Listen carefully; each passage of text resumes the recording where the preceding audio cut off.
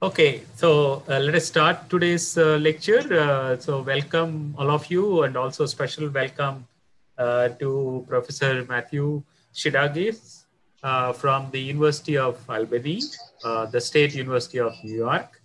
Um, he is going to talk to us today on the dual phase xenon-based time projection chamber, TPC for short. Uh, just to give a couple of lines of introduction about Professor Matthew Szydagis, he received his BA, MS, and PhD all from the University of Chicago in 2005 and 6 and 11, respectively. And then he continued his work in physics as a postdoctoral scholar at the University of California, Davis, between 2010 and 14 for 4 years. And since 2014, he has been an assistant professor at the University of Albany Department of Physics, pursuing experimental particle astrophysics, in particular the direct laboratory detection of dark matter, in particular weakly interacting massive particles, of course, which are called beams, underground, and general detector development for rare event searches. He works on the LUX, that is, which stands for Large Underground Xenon, as well as LZ, which liquid, which stands for Liquid Xenon-Based experiments. And he is also the developer of the NEST, which stands for Noble Element Simulation Technique software, which is quite popular, I understand. And also the snowball chamber, incidentally, about which he is going to talk later this month in the same series. So the snowball chamber supercooled water technology, which is useful for both dark matter as well as neutrino physics projects and other experiments. So with that brief introduction of today's speaker, I request Matthew to start his lecture. Thank you so much, Satya, for your kind introduction and for inviting me today. So I'd like to thank you as the host and thank the INO, India Neutrino Observatory. I think it's wonderful that you're doing this a series, and I'm very proud and happy to be participating in international outreach like this. I think in these difficult times where, it's difficult to travel in person internationally, I think that these kinds of collegial events where we reach across, thousands of miles and oceans are very important in these times. So thank you so much once again for inviting me. So today I'm going to give a talk I have not given before. So I talk about dark matter, or I'll talk about neutrino physics, or I'll talk about a specific physics topic. But today I want to focus on this instrument, the time projection chamber, specifically the xenon-based time projection chamber, and try to talk about all of its broad applications. It's not just about dark matter, my primary field. It's about neutrino physics and so many other things. It is a broad-based tool. And I have been using this tool only recently. I'm very young compared to the great men and women who have gone before me, who developed this technology and led the original experiment. So I hope I do them justice and do the history justice of this technology. In only 1 hour, there's only so much I can cover, but I'm going to try to put this into a broad context of the history and the broad applications of this technology. So here's an outline of what I'm going to be talking to you about in the next hour. So first, a brief history of the TPC and the original design, a summary of different types of TPCs, the application to dark matter, specifically in the search for WIMPs, a look at the Xenon and LUX-LZ programs, then a brief look to the microphysics of what is happening at the atomic level is particularly in a liquid xenon TPC. Then so this is a general talk. This is not a talk on LZ or LUX. My experiments use the LZ experiment as an example to break down some of the aspects of TPCs, look at the historical how in the field, at least of dark matter, how TPCs have really been leading the way. Look at how they're deployed in underground locations, particularly surf in South Dakota, and then again, emphasizing how this is a broad-based technology. Look, we're going to move away then from dark matter and look at neutrinoless double beta decay, talk about the EXO and NEXT experiments, which are TPCs, talk about, well, what has already been discovered with TPC? So we have not found dark matter yet, but what have we been able to do? And then at the end, make the connection between liquid xenon TPCs and liquid argon, which are extremely similar. And liquid argon TPCs have been used for both dark matter and also in a really big way in neutrino physics. So that's a summary of where we're going to be talking about today over the next hour. So first, let's talk briefly about the history of the TPC. I'm not a historian or science historian, but a scientist. But I think it's important to put things into context and also give credit where it is due. So the TPC, just like the bubble chamber, is a very general particle detection technology, radiation detection technology that started originally, didn't have to do anything it had nothing to do with dark matter or neutrino physics originally. So the TPC, or the time projection chamber as it stands for, was developed by U.S. physicist Dave Nygren at Lawrence Berkeley National Laboratory in the 1970s. Here's a recent photo of Dave. He's alive and well and working very hard still on TPCs. He is currently the Presidential Distinguished Professor of Physics at the University of Texas at Arlington. Back when he was still at Berkeley Lab, and I was at UC Davis, so that's not that far away in the Bay Area in California, in the U.S. I did have the pleasure and the privilege of meeting him. His TPC idea was a new method in the 1970s for three-dimensional position reconstruction. So, and again, broad across different fields of physics for detection of particles. So you get the radial position, or XY, from grid wires in a TPC. And the third dimension comes from the drift time between an initial signal and a later signal in the TPC. So the big innovation of the TPC that eliminated ambiguities in position reconstruction from earlier technologies is getting the third dimension by electrons that drift across a space in the TPC. And so that time is then converted using the velocity of the electrons drifting. The time is converted into a distance, and that distance then gives you the third dimension. So the TPC technology allows for three-dimensional position reconstruction.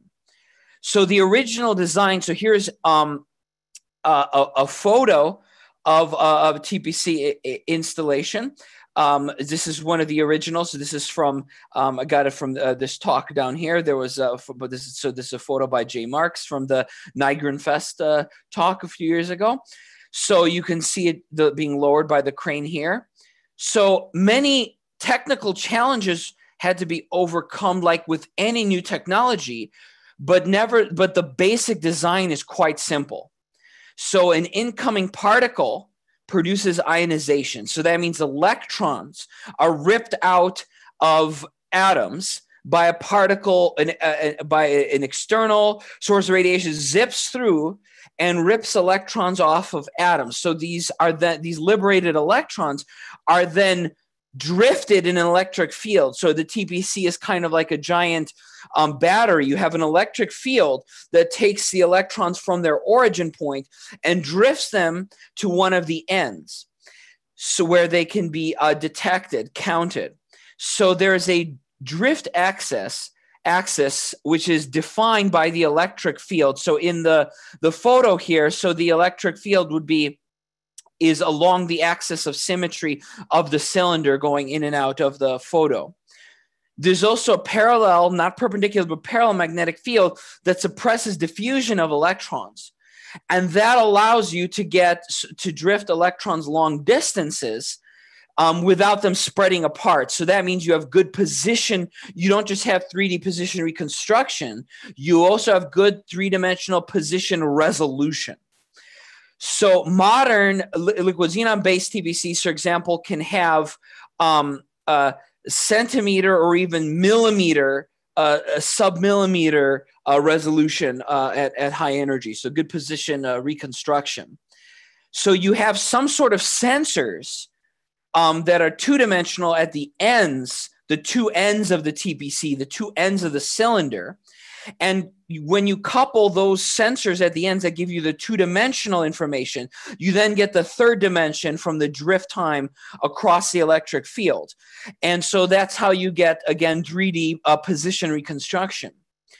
So diffusion is one of the problems that TPC tries to solve. So as electrons drift upwards in a gas or in a liquid, even they'll spread apart in an electric field. So the cloud of electrons will diffuse. And that's bad because then when you try to reconstruct the position instead of a nice tight peak, you get an error, you get an uncertainty on what the XY position was of your original interaction. So the other problem is that you need to purify your gas or your liquid in your TPC so that electrons don't get absorbed by impurities, oxygen, water, or other electronegative impurities that eat electrons and will not allow them to get to the ends of your detector and be counted. So these are the challenges that have to be overcome. And in the original design, a magnetic containment field essentially helps shape the cloud of electrons that's diffusing to keep them tight, so that they can arrive. In later technologies, they'll talk about, like with liquid xenon, the density of the liquid and field in the liquid helps. You don't need a specific separate magnetic field. But in the original design, one of the innovations was electric field for drifting, but also a magnetic containment field. And whenever I hear that phrase, magnetic containment field, though, it reminds me of the antimatter containment field for the warp drive in Star Trek. So I always try to throw Star Trek into my talk since it's one of the reasons I became a physicist. So it's got to always have at least one Star Trek joke in there.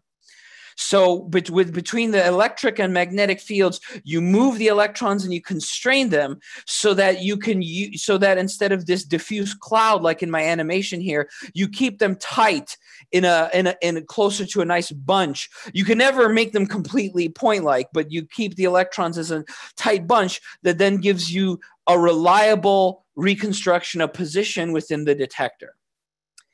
So there are many different types of TPCs now, both gas and liquid versions. The original was gas only. And there's even ideas now for solid xenon. There's Michel Dolinsky, Peter Sorensen, many physicists are considering solid as well, but there hasn't been a large version of that constructed yet, but there's all kinds of innovation since the original idea. So the benefits of using a liquid instead of gas is high density, which means that diffusion that I just talked about is less of a problem. So you don't need a magnetic field, a B field, for instance. And the other benefit of liquid is more target mass for rare event searches in dark matter or neutrino physics. The drawbacks of liquid are that you're not going to see tracks anymore, except at very high energy. So in liquid argon TPCs, I'll talk about at the end, even though they're liquid, you still see tracks. But at low energies, tracks become impossible because a liquid is much denser than a gas, of course. So you just see point-like interactions.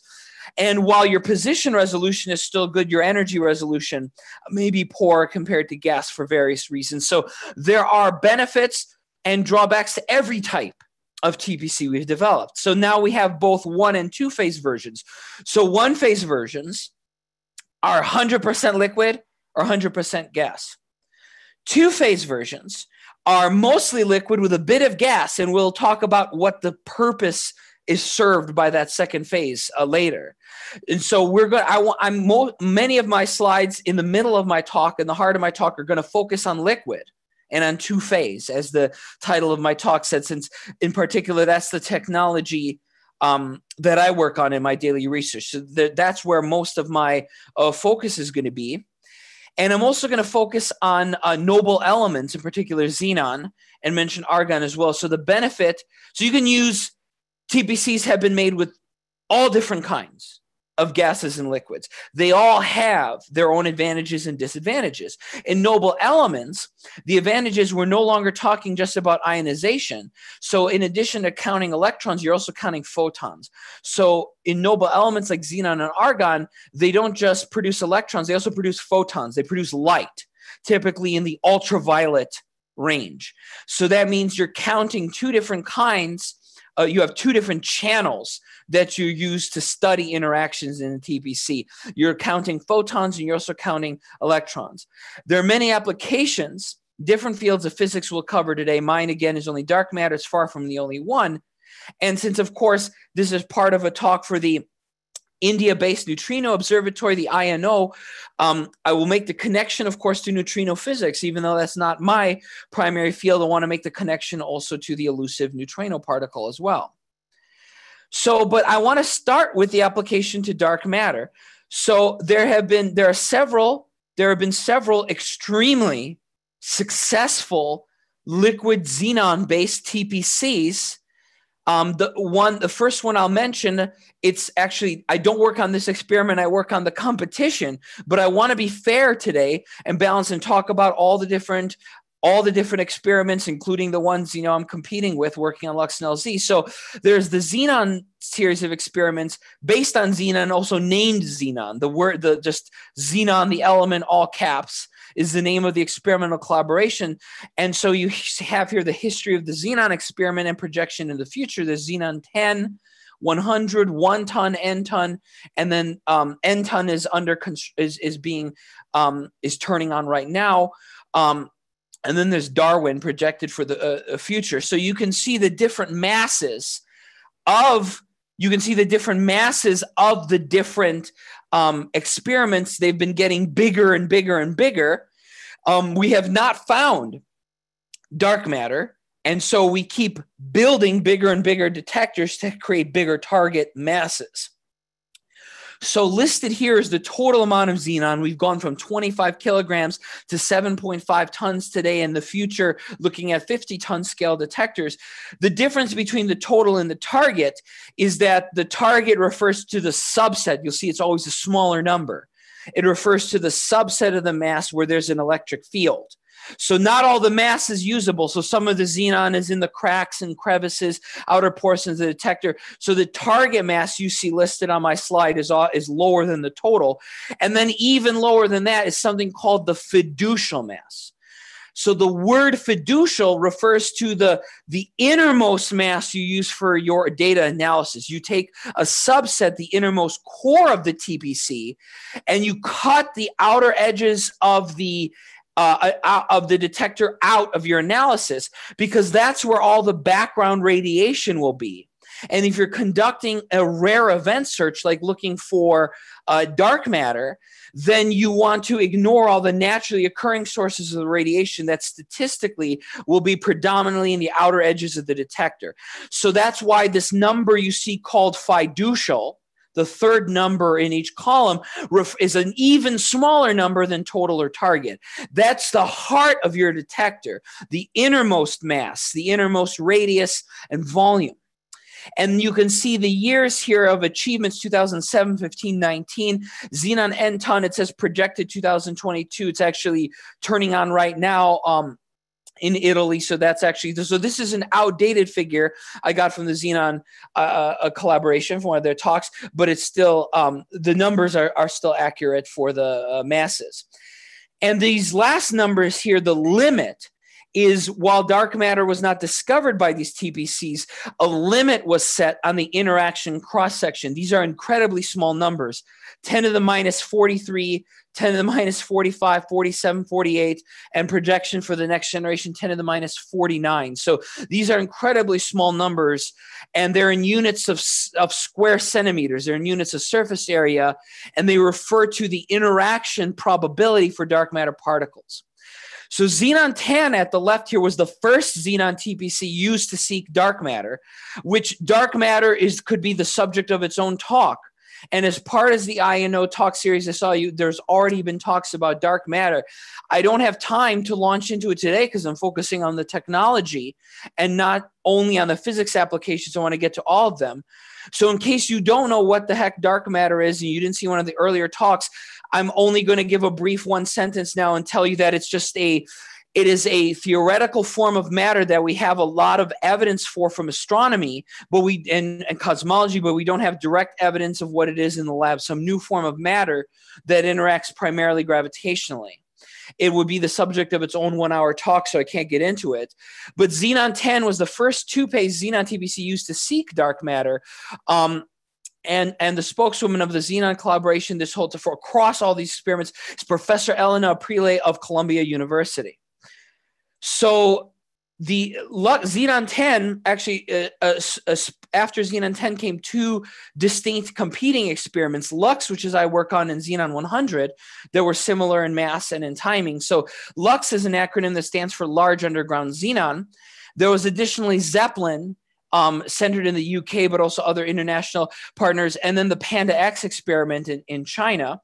And so this technology, TBC, has become so popular because of how well it works, so that multiple competing experiments have grown up. Everyone wants that Nobel Prize discovering dark matter. And so multiple competing experiments have cropped up around the world. So LUX had world-leading limits, so not discovery, but limits on the parameter space of dark matter for many years. It's been led by co-spokesman Professor Rick Gateskill of Brown University and Dan McKinsey of Berkeley. And in between Xenon 100 and 1 ton, LUX had world-leading limits for several years in a row. So these competing experiments tend to leapfrog each other, going, one is the best for a couple of years, and the next one's the best for a couple of years. And while the Xenon, so these TBCs are deployed around the world, the Xenon series has been deployed in Italy, in Gran Sasso, inside of a mountain, actually. You can drive right in, whereas LUX and then LZ is deployed at the Sanford Underground Research Facility in South Dakota. So the LZ experiment is a joining of forces of LUX and Zeppelin. Have these two competing experiments have joined forces to build one detector. So there's going to be a new detector that's being assembled right now in Lead, South Dakota, called LZ, which stands for Lux Zeppelin, that then competes with Xenon N-ton, the next generation upgrade of Xenon 1 ton. So it gets very confusing. And I'm often, and my colleagues were mistaken for working for the opposite experiment. And it's like, being confused of liking Pepsi instead of Coca-Cola. So there are all these, very, very near identical TBCs that are all competing with the same technology in order to be the first to observe dark matter. So I wanted to be fair, so I started the competition with Xenon. Here is the Lux LZ series. So Lux and Lux Zeppelin, its upgrade LZ. Here's a picture showing you a person for scale. So the LZ experiment will be significantly larger, more liquid xenon than the Lux experiment. And so it's going to be an upgrade from a few hundred kilograms to a 10-ton scale experiment, of which the innermost 5.5 tons of liquid is what is called the fiducial mass. So the LZ experiment is currently our democratically elected current spokesman is Dr. Kevin Lesko of Berkeley, of Lawrence Berkeley National Laboratories, currently leading the LZ experiment. Currently, one of my roles in the LZ experiment is the co-convener of what's called the Time-Dependent Signals Group. So Lux is done now. There's no new data taking. It's been disassembled. We're assembling LZ. However, there's still plenty more papers coming out for Lux looking for different types of dark matter or doing neutrino physics, doing non-dark matter physics with the Lux experiment. So Lux is still going strong. So all these numbers I'm quoting for you for cross-section, what do these mean? So we have not discovered a new particle. We have not discovered dark matter, but we set limits on what its interaction probability can be. So the kinds of numbers we're dealing with, I want to show you how many zeros that is converting from scientific notation to normal. You can see at the top of my slide. So 10 to the minus 46, what does that mean? That means 0 point, then 45 zeros and a 1. So we've been ruling out vast amounts of parameter space on where the dark matter can be hiding. So what does these tiny numbers mean? What does cross-section mean in physics? I want to take an aside for what this means. All these TPC experiments quote something called cross-section that can be very hard to understand. And cross-section is important to dark matter, to neutrino physics, to all of particle physics. So here's a cartoon with pool balls, with billiards. And this V-shaped thing is actually the Greek letter N, means neutrino. So this is even a neutrino, not a dark matter example. So you can think about particles, subatomic particles even, or atoms as if they were, pool balls. It's obviously not a perfect analogy. Disregards many phenomena to think of them as hard spheres, but it's nevertheless a good analogy to think about interactions. And it sounds strange to quote two-dimensional units for three-dimensional objects like atoms and subatomic particles, but this is how probability of interaction is quantified in particle physics, in high-energy physics, in dark matter, and the neutrino fields. And it is rarely is this literally a geometric surface area, but nevertheless, because the probability of interaction is quoted as surface area, it's often slightly better than the pool analogy or billiards, is darts, is to think about throwing darts at a dartboard. Your dartboard is your TPC, and your darts are your particles, neutrons, betas, gammas, or hopefully dark matter also you want to interact with your detector. So the dartboard analogy is kind of a better analogy for thinking about why is the probability of interaction quoted as surface area? So even though these are three-dimensional objects, right, atoms and subatomic particles that are colliding, they're colliding the way the collisions work. It's actually mathematically turns out to be, it's better to think of these collisions head-on as a two-dimensional a process, a two-dimensional unit. So that's why we quote units of surface area in physics for probability of interaction. So the TPC, the liquid xenon TPC that's setting these aggressive limits in cross-section, how do they work physically? So here are two illustrations from a Brown University and SLAC, these very nice graphics that show you what's happening in a two-phase liquid xenon TPC. So you have a particle that comes in and it produces what's called the S1, the primary scintillation signal, and from atoms that are excited, then de-excite and produce light, produce scintillation light. So it produces ultraviolet photons that are then detected by what are called photomultiplier tubes. Those are the circles above and below. There are also electrons that are completely ripped out of atoms, just like in the original TPC. And just like in the original TPC, they're drifted, in this case through liquid, not through gas. They're drifted through liquid up to the gas, where in the gas, these electrons produce a secondary scintillation pulse, and that's called the S2. So you have two pulses of light. One is small one, initial one called S1, and another larger one called S2. The time between them gives you the depth of the event, and the hit pattern of light on the sensors, on the photosensors, the hit pattern gives you the X and Y, the radial reconstruction. And here's another nice, more modern, updated version of that diagram here below, showing you what's going on. So you have a primary flash of light and a secondary flash of light. And between the two, you get the full three-dimensional position reconstruction, just like in the original TPC design. So a particle comes in, interacts, leaves again. But during that interaction, it excites and ionizes multiple atoms, producing photons, producing electrons, and then those electrons, which are drifted up to the second stage, to the gas, also produce photons. So you have, in the liquid xenon TPC, you have only photons you're detecting, not electrons. The electrons are converted into photons in the gas stage. So here's a video also that also, this is from the Lux collaboration, which is that I've worked on for many years now, leading up to LZ. So here's the cathode and anode grids that set up the electric field. Here's the liquid phase. And here you've got one of the xenon atoms there in purple.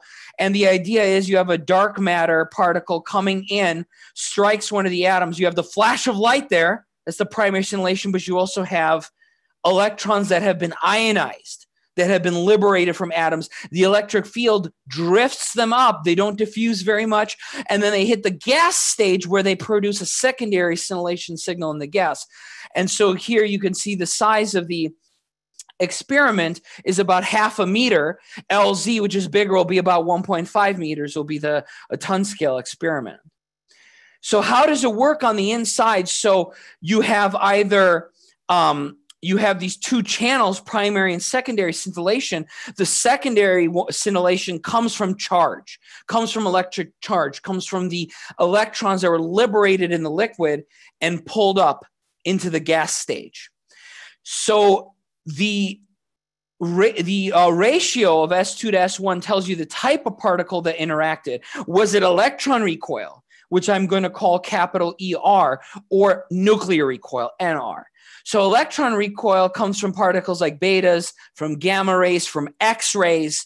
These are types of particles that interact with the electrons, with the outermost, with the electron cloud surrounding atoms.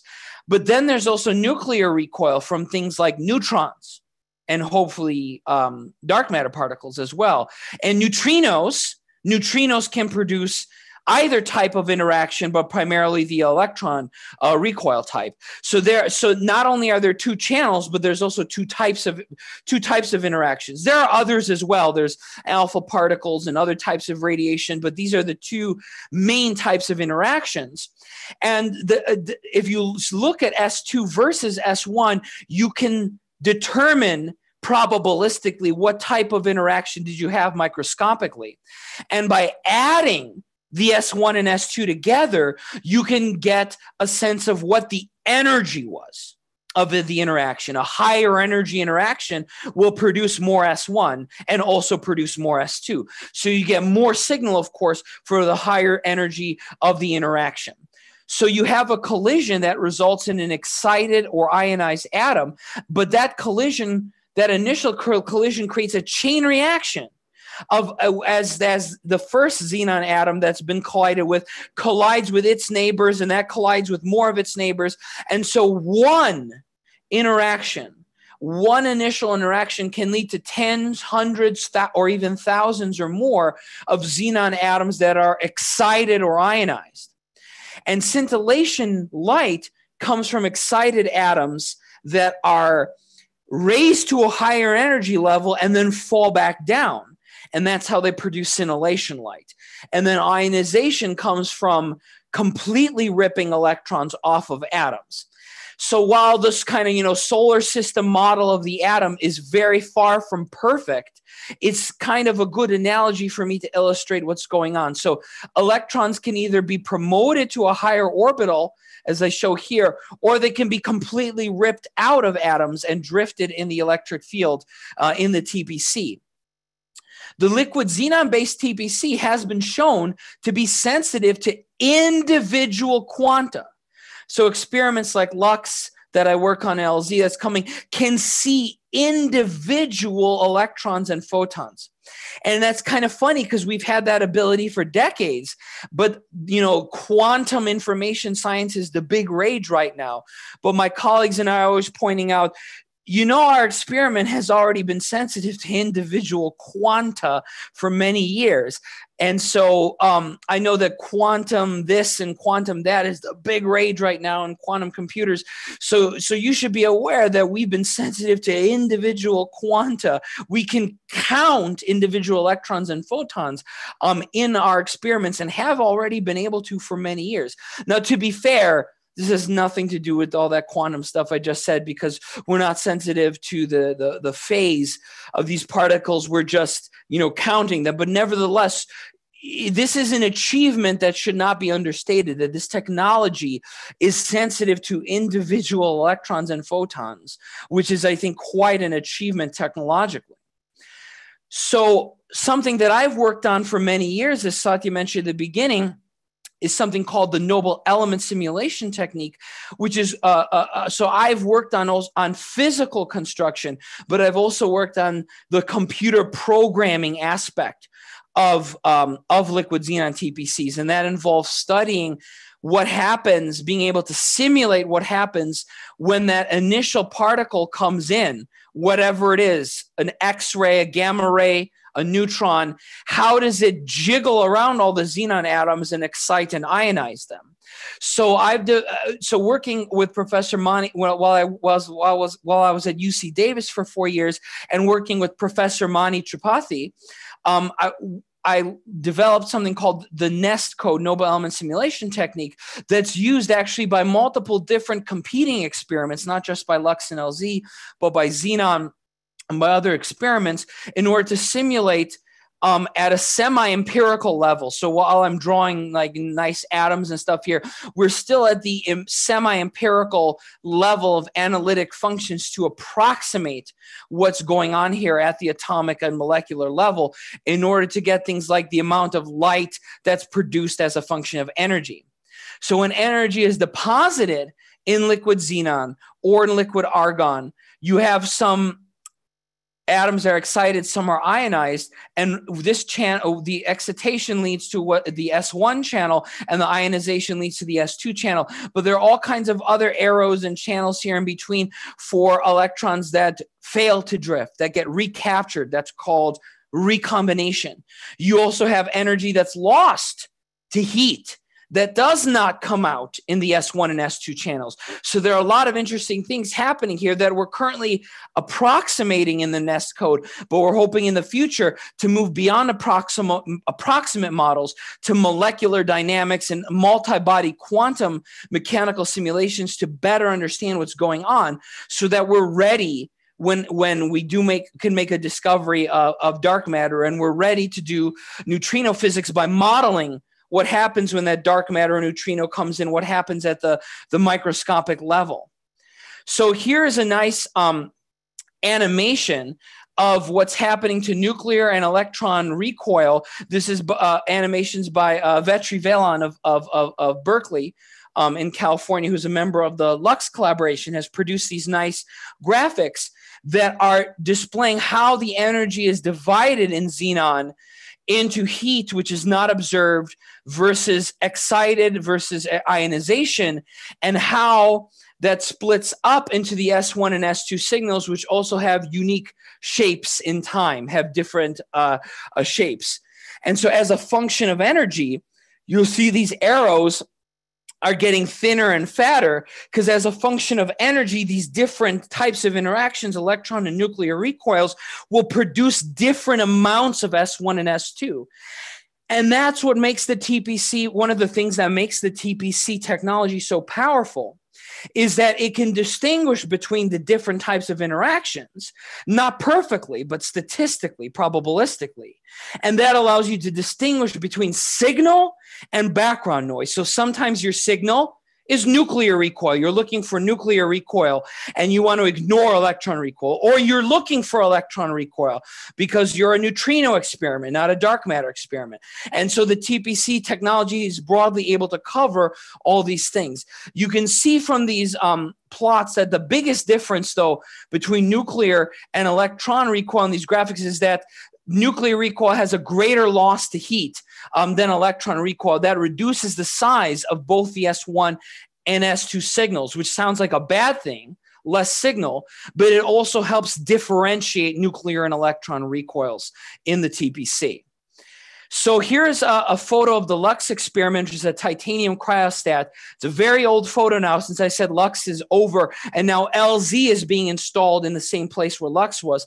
So this is the titanium cryostat. This is me and my he was my postdoc at the time. He now works at SLAC National Laboratory. This is Dr. Jeremy Mock.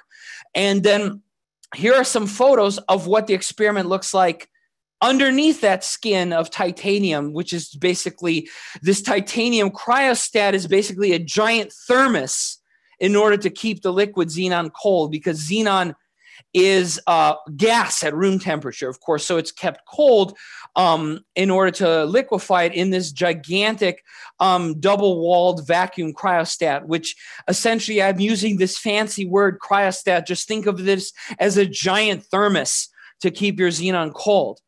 And here are some photos that my student at the time, Jack Genovese, who's now at South Dakota School of Mines and Technology, he took these photos of the disassembly of Lux. They're very similar to photos of the assembly, but you can see the titanium, the top of the titanium cap there. On the inside, you have these copper blocks that house the photomultiplier tubes that detect the ultraviolet scintillation light. And this white stuff you see here, that's Teflon, the same Teflon that's in your nonstick cook pan. So Teflon is remarkably highly reflective in the ultraviolet. And so it's used as sort of a mirror for the light so that it bounces off the sides and makes it to one of the detectors at the top and bottom. So that's a significant difference from the original TPC that only cared about electrons. It didn't care about light, not about photons. So this is a different step that xenon TPCs use. So while this is Lux, all the competing experiments I mentioned, Xenon, Panda X, have a very similar design with walls made out of Teflon. And here's a picture of me next to my car. My license plate actually is Xenon. Because it's all cap Xenon, I have been accused of joining the competing experiment Xenon. As I said, I'm on Lux and LZ. But they took the name of the element and capitalized it. And driver's license plates are always all caps, all capital letters. That's the only option. But that's me in front of my car, my current car, where my license plate is Xenon because of how much I like this element and its technology. So the LZ experiment, again, this is not an LZ talk, and I'm not representing LZ today. I'm trying to give you a broad view, but I want to show a picture of the different onion layers going into the LZ experiment. You've got the TPC is at the center, but the TPC, which is going to be 10 tons total of xenon, is surrounded by multiple layers of different types of detector. There's this which is called the liquid scintillator veto, and then there's the water tank. And what these different layers do is they not only stop incoming particles, but also help identify what they are, so that when something gets to the TPC at the center, it is more likely to be dark matter or to be a neutrino, which interacts very rarely. So these outer layers serve as what's called vetoes, that veto events that aren't the kinds of signals we are most interested in. So there are these various layers to the experiments nowadays. The competing Xenon N-ton experiment, very similar as well, has these layers with a water tank and a different type of element, not a noble element, not xenon, that then that stop incoming radiation and also can help tag and identify it before it gets to the heart of the experiment, which is the two-phase liquid xenon TPC here. So here are some photos. So one thing that's very similar to liquid xenon TPCs, to liquid argon ones used for neutrino physics, and to the original TPC, is that you still need grid wires to set up the electric field, and you also still need them to produce that secondary scintillation S2, which comes from your ionization signal. So one thing that's similar to all the TPC technologies is the careful crafting of these very thin metallic wires that help set up the electric field and help extract electrons. So surrounding the LZ experiment, as I showed, in the outer layers are these additional detectors that help you to determine whether an event was a signal that you're interested in, or is it just background radiation?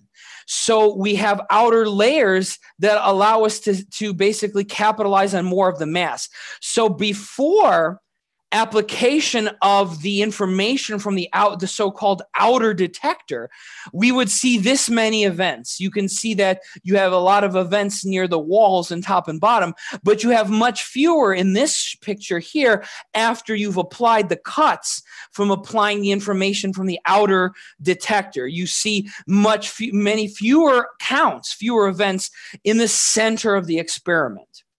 So how does the analysis look like? So plots of experimental results are typically shown by putting the so-called S2 signal on the y-axis and the S1 signal on the x-axis. And you can see here, so real experimental results look just like this, but this is a simulation of what the coming LZ experiment will look like. So within the blue band, you have what are called the electron recoil background events, or ER, which is actually, it comes from some background radiation like radon, but is also coming from solar neutrinos. So neutrinos are produced by the sun, and they are very interesting, obviously, to study on their own, but for a dark matter experiment, they kind of get in the way. And so they can leak into this red region where we think the nuclear recoils would be from a dark matter particle. So an example here, 40 GeV is an example dark matter mass, for about 40 times heavier than a proton. And down here, you have also in the nuclear recoil region, you have more neutrinos that are very interesting on their own. These are boron-8 neutrinos that come from nuclear fusion in the sun. So they're a byproduct of nuclear fusion in the sun, but they get in the way of a dark matter signal. They're very interesting to study on their own, but also interfere with a dark matter signal. So you can see that we're looking for dark matter squeezed between two neutrino populations. So one scientist's signal is another scientist's problem.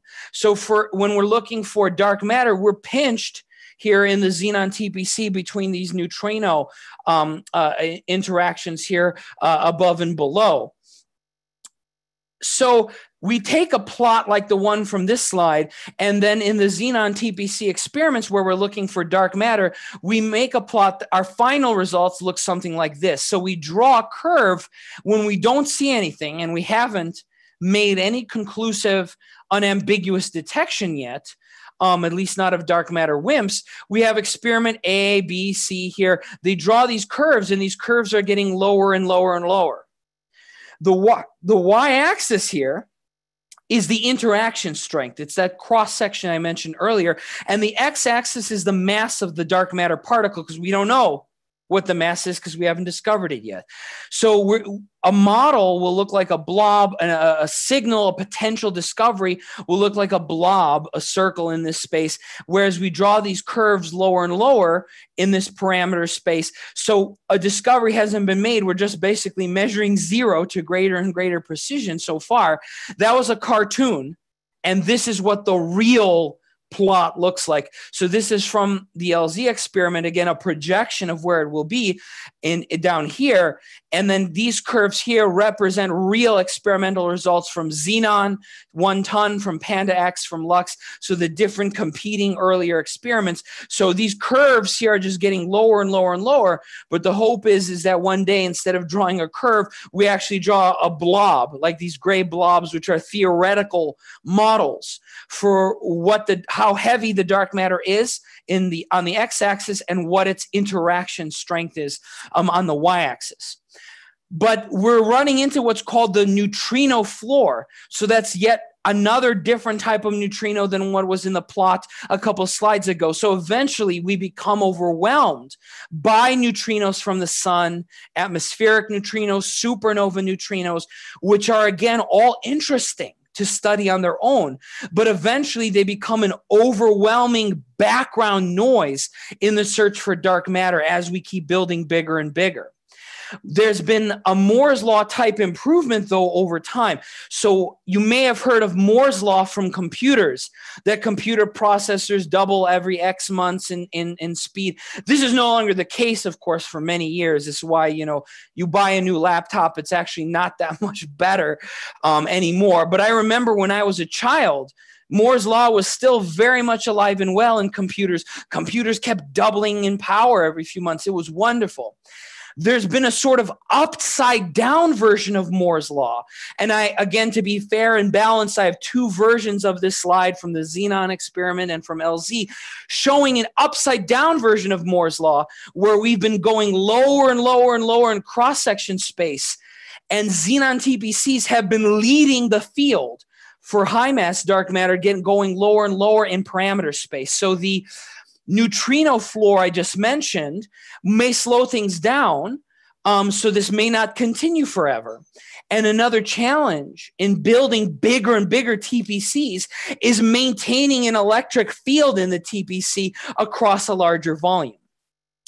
Discussions are happening right now, though, in the United States as part of something called the snowmass process to determine where physics is going in the future.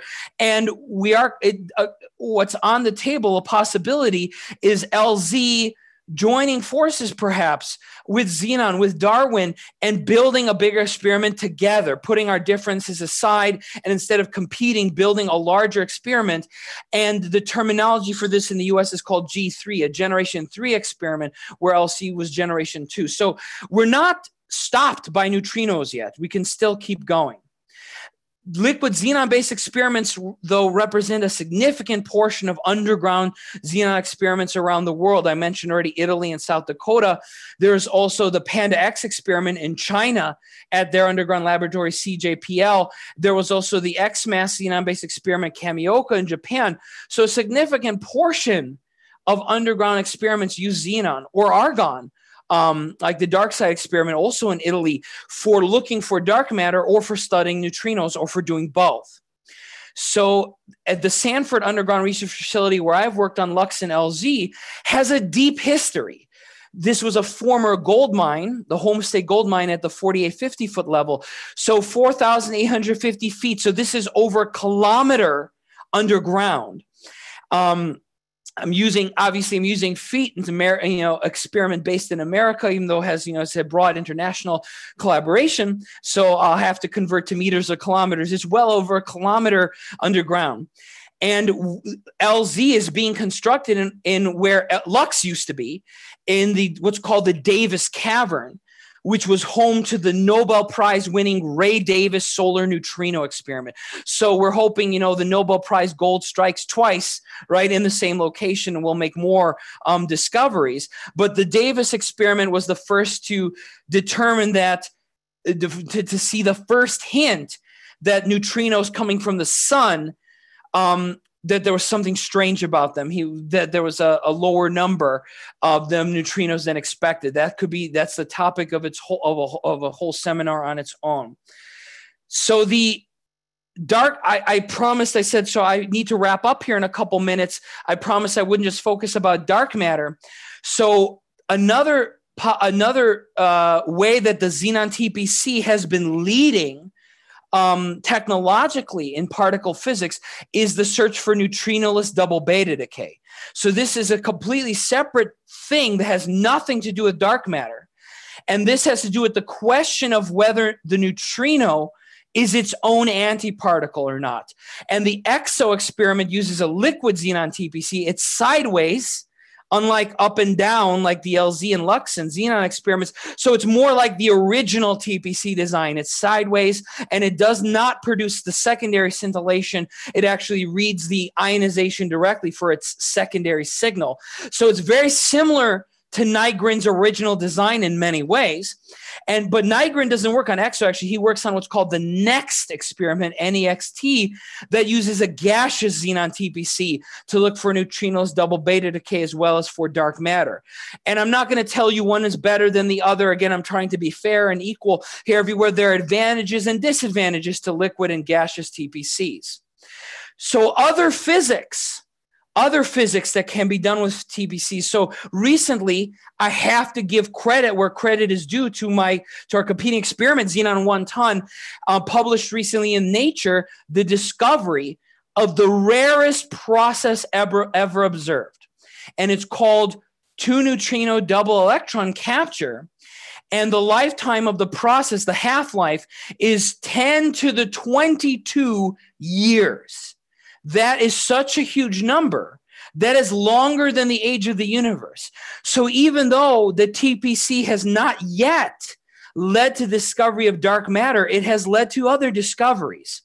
So the reason why we can discover such a process with such a long half-life is because even though that's longer than the age of the universe, you might think, but then wouldn't we have to wait longer than the universe to see it? But that's not true, because it's all about probability. That's just a half-life. But in a giant vat of liquid xenon, you've got 10 to the very large number of atoms that's comparable to that number of years. And so that's how these kinds of discoveries are made, is because you got a big detector.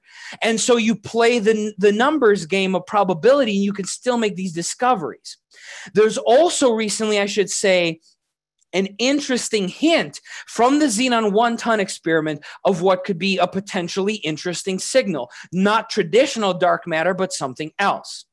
So just like other general technologies, the TPC has led to a lot of. The TPC is also used at the LHC. I didn't have time to get into that today.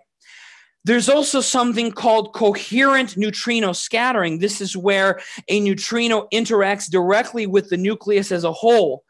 And there's the coherent experiment has recently observed coherent scattering in argon.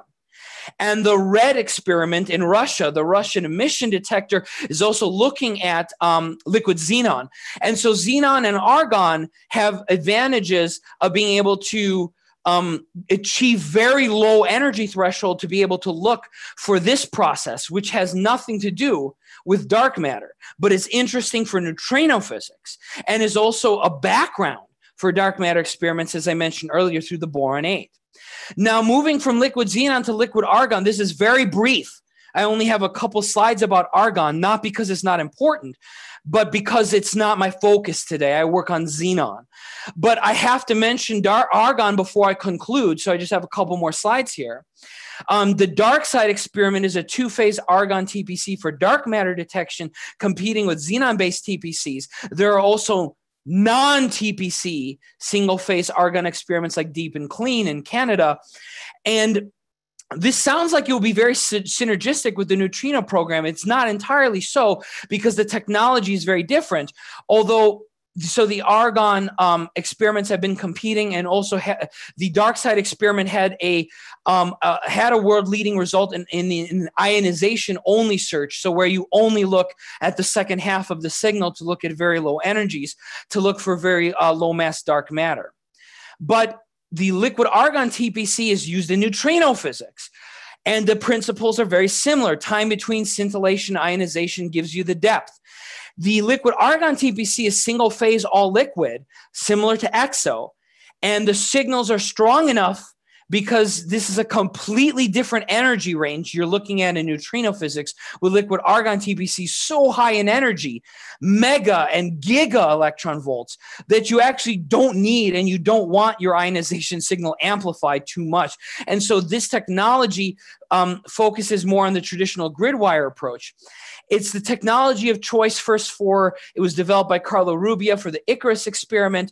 Dune is going to be using this technology, Microboon, Argonaut.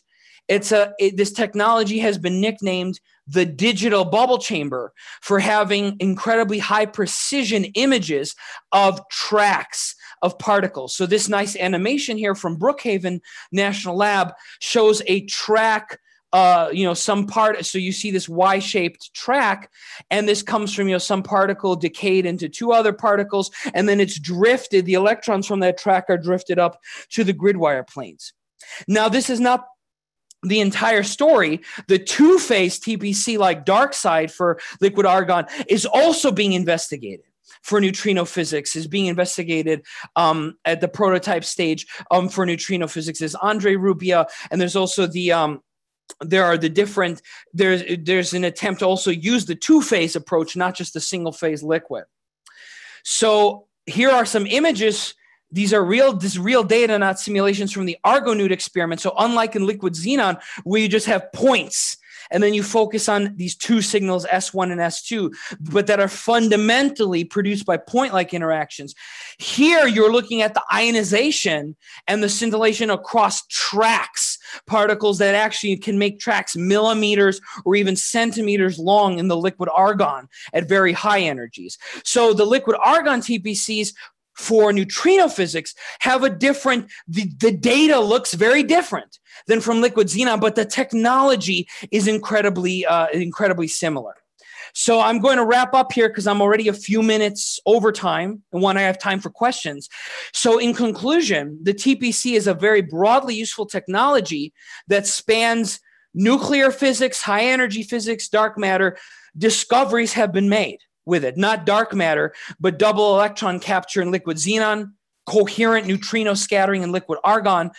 And in my primary field that I work on in dark matter, xenon-based TPCs have been leading the search above about 10 GeV in mass for the better part of a decade now. The xenon-based TPCs have been leading the field with the best results in dark matter. Whereas in neutrino physics, we've got argon-based TPCs poised to lead in neutrino physics, with the largest TPCs on Earth being constructed with liquid argon for the Dune experiment. Many distinct variants of the TPC exist now, both xenon and argon, and non-xenon, non-argon have nothing to do with them, and gas-based ones versus liquid-based ones, and combinations of different technologies, both underground as well as on the surface. These are now becoming very well understood experiments through very high intensity calibrations, as well as through excellent simulation modeling of the internal physics. So I will stop there and happily take any questions.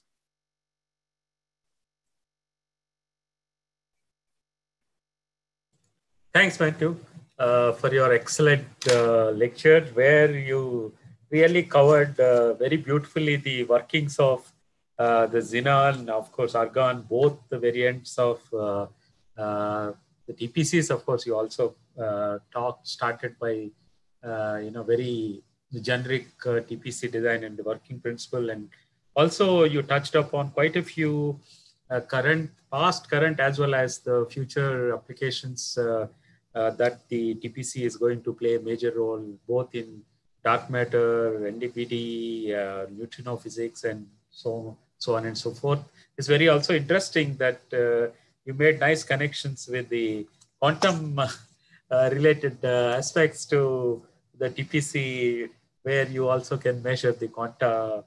It's very interesting the way you connected up these kind of topics, at the same time, of course, focusing on the workhorse of all the futuristic sensitive experiments, which is the TPC.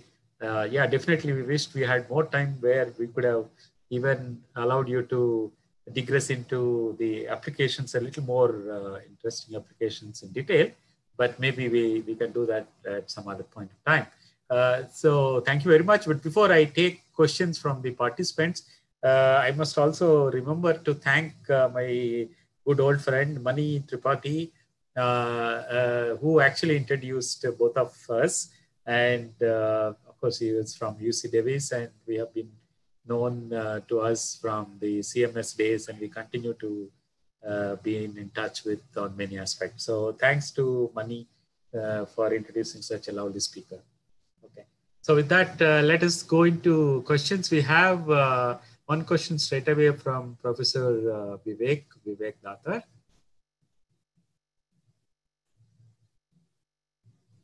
Can you please ask? I can't hear. Yeah, he's. Yeah, I've unmuted myself. Okay, I can hear you now. Yeah. Yeah. My question relates to the to the possibility of using solid xenon as a detector. What are the temperatures that you're talking about? Is there a possibility that a phononic signal can also be extracted from such a detector if you go to low enough temperatures?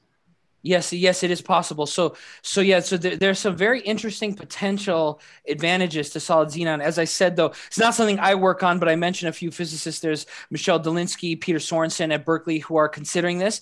There are some technical challenges like being able to make sure you have a uniform crystal to be able to drift the electrons.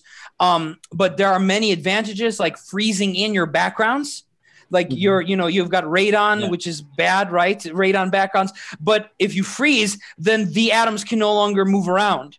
But you could have potentially lattice vibrations. You're absolutely right. You could have a phonon signal from the lattice vibrations could add an additional channel, a third channel beyond S1 and S2. So I believe that is being actively investigated by colleagues of mine, friends I know who are actively investigating that possibility.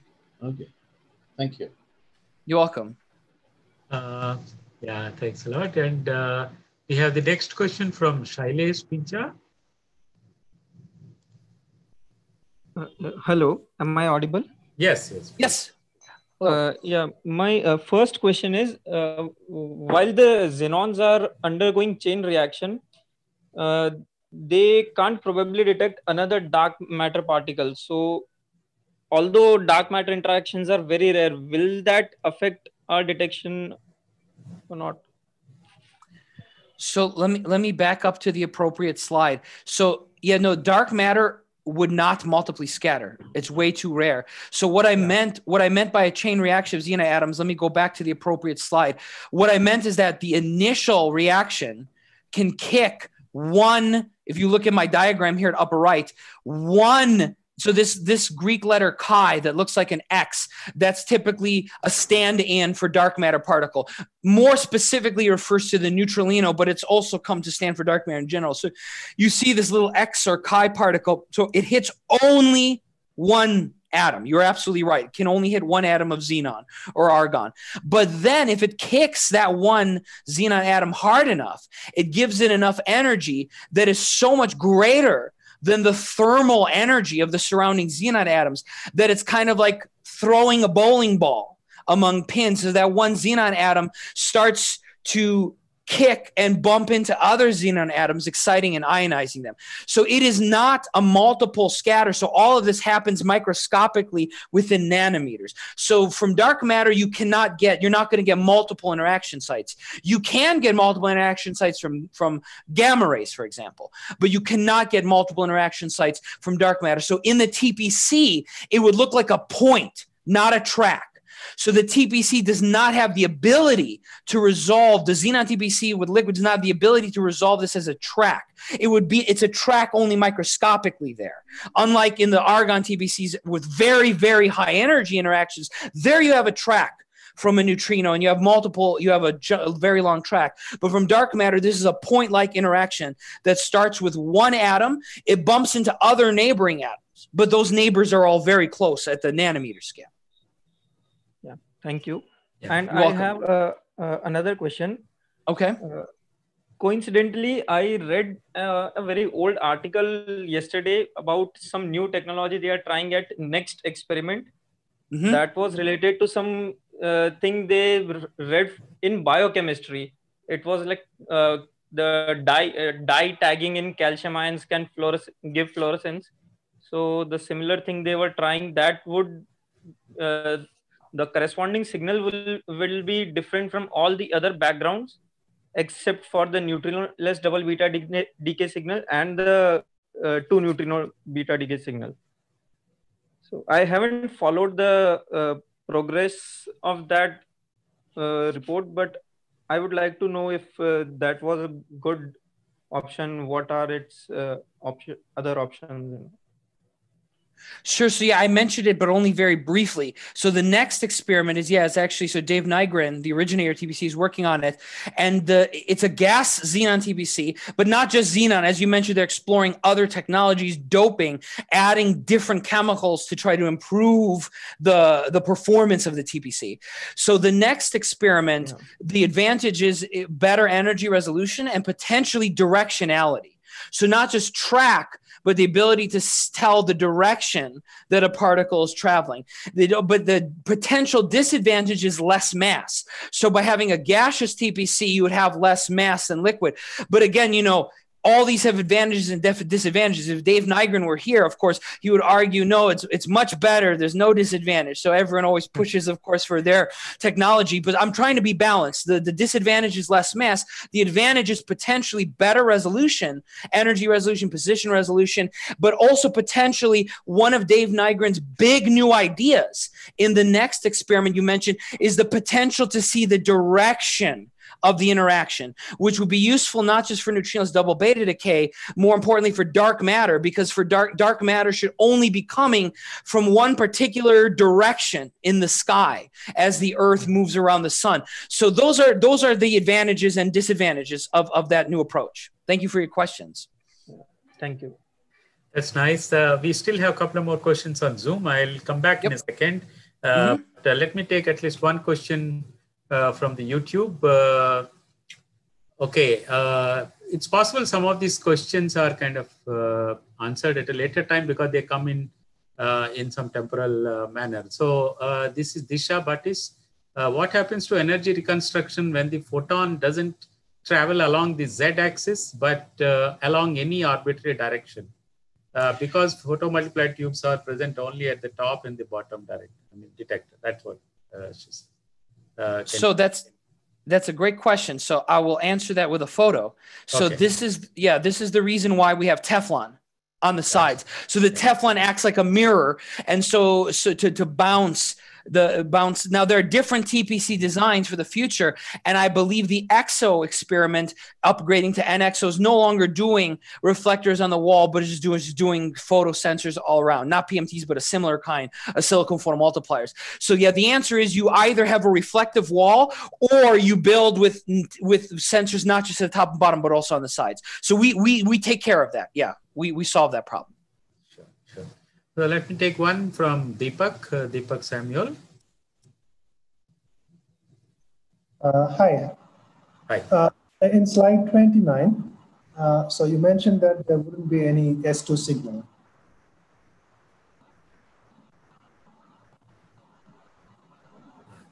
So, yes. so then how do you get the drift time? So there is an ionization signal.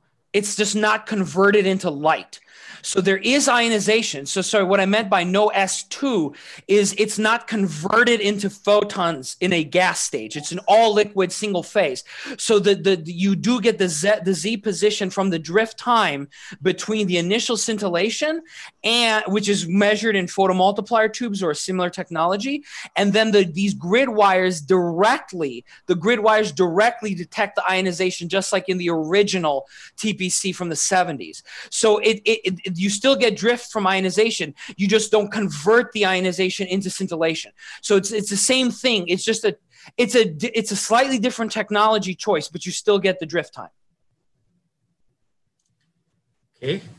There's another question from Disha Bhattis again. Can you please also explain the Midgall effect? I'm not sure I'm reading it rightly, where the dark matter gives signals similar to electronic recoil. How does one differentiate them with usual electronic recoils? So the Migdal effect, yes, I believe Migdal. Yes, is that correct? Yes. Okay, yes, Migdal effect. Yes, I know exactly what that's a brand new idea. Well, not new. I shouldn't call it new because the Migdal paper is decades old, I believe. But the idea is, let me go back to this slide. The idea is that when you have a nuclear recoil, the question is, well, what happens to the electrons? When dark matter or a neutron, for example, in a neutron calibration, it bumps into the nucleus. Okay, but what happens to the electrons? Are they along for the ride? And so the idea behind the Migdal effect is that there's also, that when you have a nuclear recoil, there's also an electron recoil signal that looks like what you'd get from betas or gammas. That's correct. So our current understanding of it is, so we do not yet have a direct calibration of what the Migdal effect looks like in liquid xenon. So we are relying on simulations and models. And how would you differentiate it? it would be by the combination of seeing a nuclear recoil-like signal with additional light, with additional energy. It is tricky, though. It is absolutely becomes tricky. In one sense, it's an advantage, though, because even though you don't want your signal to look more background-like electron recoil, the potential advantage is the ability to look for dark matter at lower masses with less energy, because you can effectively transmit more energy into the electron recoil channel. So in fact, there's a Lux paper on this. There's a world-leading result from Xenon-1, our competitor, on this for studying, looking for the absence of a Migdal signal to be able to constrain further at low masses a dark matter signal. So Migdal's effect is very interesting, as I said, and it's mixed. It's both a disadvantage, but also an advantage that allows us to look deeper at lower masses for lower energies of nuclear recoil. But I should stress again, like I said, even though it uses standard physics to derive the effect, it has not been directly observed and calibrated in liquid xenon. But we simulate it, and we trust our models of the Migdal effect to be able to set limits on it, even though it has not been directly observed. Very nice. Let us take one more question from Zoom. This is from Ariom. Please. Yeah, hello, sir. Yeah. Please go ahead. Sir, at slide 27, can you slide number 27? Sir, you talked about this neutrino coherent interaction. Yes. So there are many interactions. This in coherent interaction, this neutrino interacts as a whole, right, to the nucleus. So, yes. In the case of this TPC, why only this interaction like you are talking about? There are many such interactions, right? This neutrino, like deep inelastic scattering. There are many such interactions. Why, in this case of TPC, why you are focusing on this? Well, because there was a discovery first in germanium, but then a confirmation in argon of coherent neutrino scattering. So the connection was the argon technology was used in this paper I quote here in order to do an additional observation of coherent scattering. So the advantage of the Noble element TBC technology for coherent scattering is that coherent neutrino scattering is a very non-standard neutrino interaction. It's not like the others you mentioned because it's so low in energy. It can show up at sub keV energy. So it's many orders of magnitude away from the traditional neutrino interactions. So one of the advantages you have is by looking at these low energy signals that you can get from very, very low energy thresholds where you're counting individual electrons and photons, as I'd mentioned, allows you to see coherent neutrino scattering in, for example, liquid argon experiment or liquid xenon one. Liquid xenon has not seen this coherent elastic yet, but liquid argon has. So the coherent experiment has this a publication I cite here. This is very recent, March of this year. So only a few months ago with an observation of coherent scattering in liquid argon. Okay, thank you, sir. Okay. Even though, Matthew, you did say that you don't want to don't have time to get in too much between xenon and argon, but if you want to add some more lines, there was a question from Abhinav Chaudhary. What is the basic, just a second, difference between xenon-based and liquid argon-based time projection chamber, and which one is better? Oh, that's a loaded question. So I'll tell. So I'm going to try to be balanced because there are advantages and disadvantages. So there are several differences. So the liquid argon time projection chamber for dark matter relies on pulse shape discrimination in the S1. So they have an S2 signal for position reconstruction, but they don't rely on S2 versus S1 to tell the difference between nuclear and electron recoils. They use the shape of the primary simulation signal S1. This has advantages where at high energies, for high mass dark matter, it has the ability to differentiate between signal and background potentially better than liquid xenon. However, in order to capitalize on that pulse shape discrimination, you also need a higher energy threshold because you need a lot of photons to be able to capitalize on that. So then the liquid xenon experiments, even though xenon's a heavier atom, so this is kind of counterintuitive, at low masses, the liquid xenon does better.